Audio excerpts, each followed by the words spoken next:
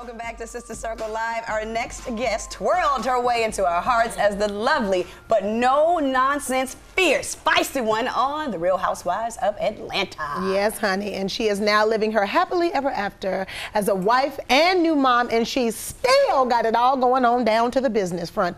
Please welcome down to the circle, the beautiful Kenya Moore Daly. Yes!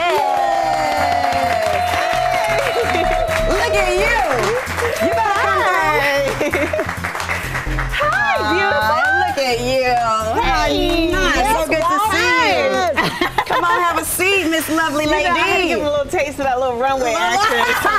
Every now and then. Yes, absolutely. Love it, love it, love it. Well, you look fantastic. It's Yes. like, when did you have the Thank baby you. again? Like, what are we doing in these Girl. streets with this all white, just looking fantastic? Thank you. How is married life and being a new mom? Wow, you know what? It is more than I could have ever imagined. It would be, being a wife, number one, was like shocking because it happened so fast and we fell in love so quickly. And that was an adjustment, and I love being a wife. But being a mom, Girl. Baby.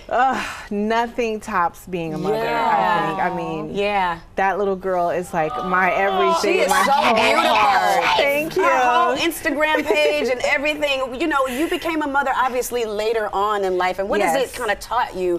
And you're absolutely giving hope to so many women who still want to you. conceive. Talk a little bit about that. I really appreciate that because, you know, I always held out hope. You know, I always said, you know what, I was meant to be a mother and I'm going to be a mother one day. And I wanted a husband, I wanted a family. I didn't want to do it on my own, and I just was afraid to, and because I don't have a relationship with my own mom, and I just, in my heart, I wanted a family unit. Right. And I wanted to know that someone was going to always be there for me and my child. Yeah. At least starting out. Right. But it has been the most incredible journey, and I think for women, I would just say, listen, there's always hope. I had a baby at 47. Wow. So it's with help of IVF, and my husband's a great sperm. We made it happen. Yes, for the sperm. Yeah, that's And his awesome. great genes, too, Right, 'cause right, my baby looks She is exactly so like old. You did that, honey. Y'all pulled a boat. Well, come on, now listen, honey. Yes. She got a whole beauty queen as a mother. Hello, Thank you. somebody. And then there's that.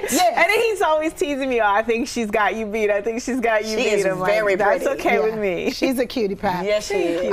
If there's one thing that you could say is probably the most challenging thing that you didn't know before you gave birth to the baby that you're experiencing now, what would that be? Wow, that I didn't know. I think initially, when I was pregnant, I didn't realize that I would actually go through like depression. I think in the beginning, I thought I finally got everything that I wanted. Here I am. The baby is kind of out of the you know, the zone where they say it's not safe or may not, you know, survive. And I thought I should be happy. I should be like celebrating every day and just having so much fun and being a great pregnant woman. Right. And I was so depressed at first, and I never expected that. Yes. I never saw that coming. Yeah. But I know now it was hormones. Yes. But many women go through it, and I just didn't know that they it would don't actually happen recognize to it. me They don't because know. I'm thinking I finally got what I wanted, and now after 46, years, that it would be different for me, but it wasn't. Right. You know, you referenced your mother and how you did not have a relationship with her. What were you able to take from the lack thereof and now try to implement and or change in the relationship that you foster with your own daughter? That's a great question. You know what, just love, being there. We were both crying last night. She was in pain, and I just felt so bad for her that I was in pain, and I started crying with her. We were both crying. Yes. And but for me, I just think I'm going to be there for my daughter. I'm going to be the best role model I can possibly be. Give her the love, affection, and the wings to grow and be whomever she wants to be in her life. So for me, just being a real friend, mother, and someone who really cares, she can always count on. Right. Right. That's beautiful. Now, how important was it for you to step away from Real Housewives to be able to kind of clear your mind to ready yourself for this journey, being a mom and a wife? Yes. Well, as a mother, I could not have imagined doing the show and having my child at the same time. It was so stressful. Yeah. It was so much drama having her that I literally almost died having her. God. Even when it came to delivering her, I had preeclampsia. I almost seized. I bled out when they were doing my C-section, went from 20 minutes to 3 hours. Wow, wow. I had to be cut twice. See? It was just so many things along the way that if I was under the stress of doing a television show There's with no all way. the ladies There's no way. and the stress of that, I would have never forgiven myself if something had happened to my child. Well, Yeah. praise God. You Yes. listen to That your was a intuition, smart and that's a decision. beautiful thing. You Yes, know, ma'am. of course, we love having you here with us, and for those of you staying with us for the full hour, Kenya will be here when we return. And make sure you continue the conversation. It's Sister Circle TV on all social media platforms. We're going to talk about her hairline and so much more. So the hour people, y'all are lit. About 30 minutes.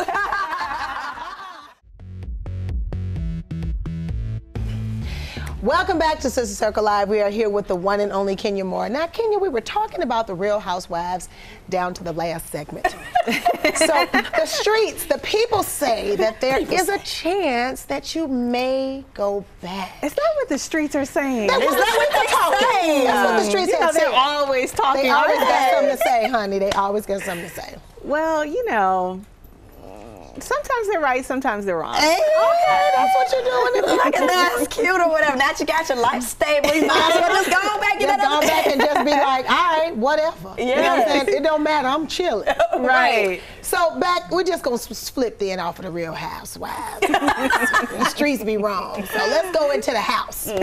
So the people also say, it's a rumor that the husband is just like too in love with the baby. Yes. And that he's very hands-on. Oh, look wow. at that. Look at that, girl. You can forget it. It's over. It's over. That he's so in love with this baby and that he's so hands-on. What is the difference between your parenting styles? Because I'm sure you're very, attached to this baby as well. Yes. Well, first off, my husband absolutely loves our baby. Yeah. Look at Brooklyn that. is in love with my husband to the point where if I'm in the same room if we're like next to each other, she's just looking at her daddy the whole time, smiling like. If I'm bathing her and he's standing there, she's just like looking at him laughing. And I mean, they just have an incredible bond. I love it though. It's her That's first cute. love. There's Yes, no of doubt course. about That's that. what it's supposed to be Yeah, like. she's it gonna is look for like her that. man. Yes, To the right. point I'm sitting over in the corner like, okay, how much time have you had with her Yes, today? Okay, yes.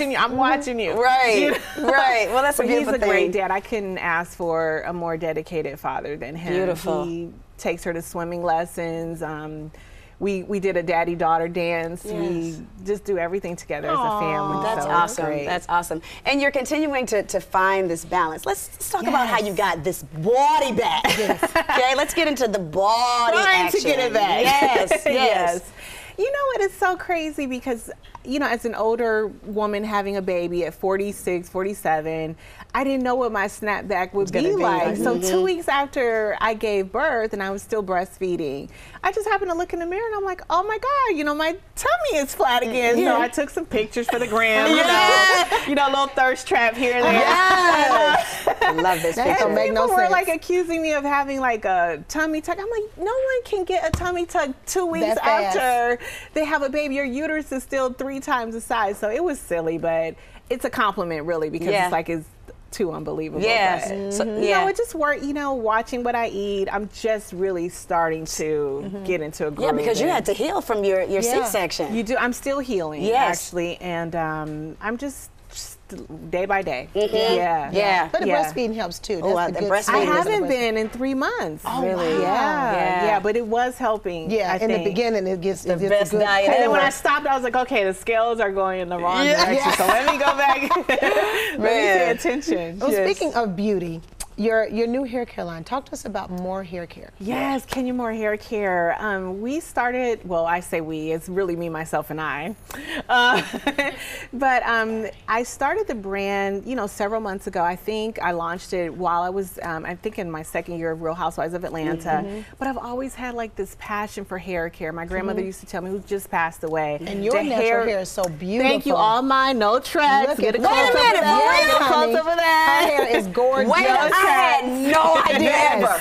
No, it's my hair. Wow. But it's because of my products. I had a passion. My grandmother used to always say, your hair is your crowning glory. And so she always made sure that we took care of our hair. And it just passed on to me to like really get healthy hair. It doesn't matter how long it is, but it needs to just be healthy. Yeah. So my hair care line, the focus is getting your hair healthy and strong so that it can grow longer, if that's what you want. I need, girl, let me get some of your products. Let me tell you something. Because this hair on your head is out of control. That is beautiful. It is just gorgeous. Kenya, I never knew that. I saw it down to the Instagram. Oh, She was okay. in the shower, girl. I was like, girl, that's beautiful. why are you wearing wigs again? Yes. This hair is out of order. But everyone can have healthy hair, and I Yes. think you have to start somewhere. And the fact that there are people, we love our wigs, our weaves, our braids, all of those things that help us, you know, be a different character every day, or protect your hair, protective styles. Yes. But at the end of the day, what does your real hair look like? Yes. Are you just as sure about yourself when you walk out with your real hair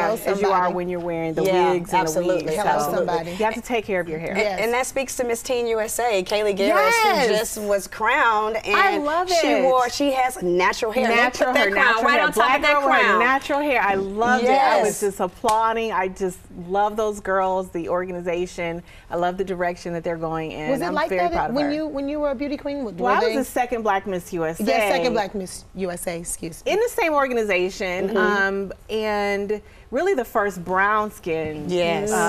So I think that it was a lot different then.